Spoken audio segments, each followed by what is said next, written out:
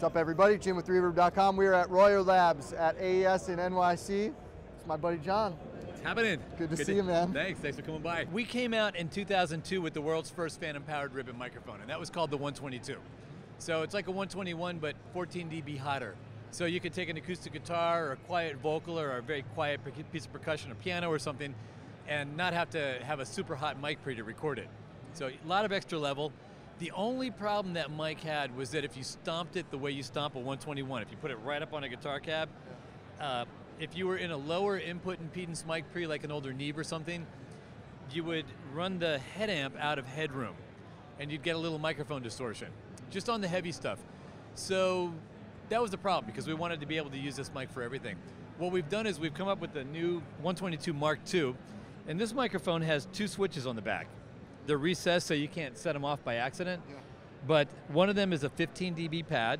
It actually brings this microphone sensitivity down to 2 dB below the 121s. And then it has a bass cut. So if you're recording an acoustic guitar or something that you want to roll some bass out of, a little proximity effect. You know, ribbons get thick on the bass as you get close to an instrument. That's called proximity effect.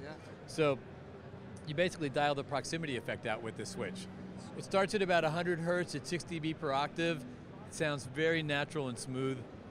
But what this allows is no matter what mic pre you're in, if you want to record really heavy guitar, you can put the pad on. The mic has plenty of headroom. Wow. And if you want to take some of the bass out, a little bit of that thicker proximity effect, you just hit that switch and roll that out. And leave it open if you want to do a little bit of a distance on the guitar cab or whatever. Absolutely, yeah. A lot of people use them for, you know, a pair of these on overheads, and they're really nice. Beautiful. Get a very natural, you know, a representation of the snare and the toms, and your cymbals sound really good, but so natural that if you want a little more action for rock and roll, just open up your highs, open up like 8K or 10K, and you get a little bit more punch out of the cymbals, but it doesn't change the rest of the kit. You still get a lot of meat there. Yeah, awesome. Well, John, thanks so much for talking us through this mic. Man, my pleasure, I can't wait to grab one. Have a good rest of your show, man. Thanks. Take care.